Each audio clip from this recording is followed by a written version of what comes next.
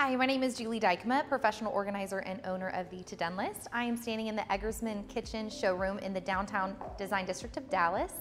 So as a professional organizer, I get the opportunity to unpack and set up people's kitchens all the time. And what I'm finding unanimously is everyone owns a KitchenAid mixer and no one uses it often. So it's my job to figure out where are we gonna store this big, bulky, heavy piece of kitchen equipment. So we don't like putting it on a counter. It collects dust. It is not a decoration. And you really can't put it up high in a pantry or above cabinet because it is so heavy to get down off of a stepladder. So resorts to putting it in a lower cabinet, and I want to show you what Eggersmann has done to solve the problem that we all have.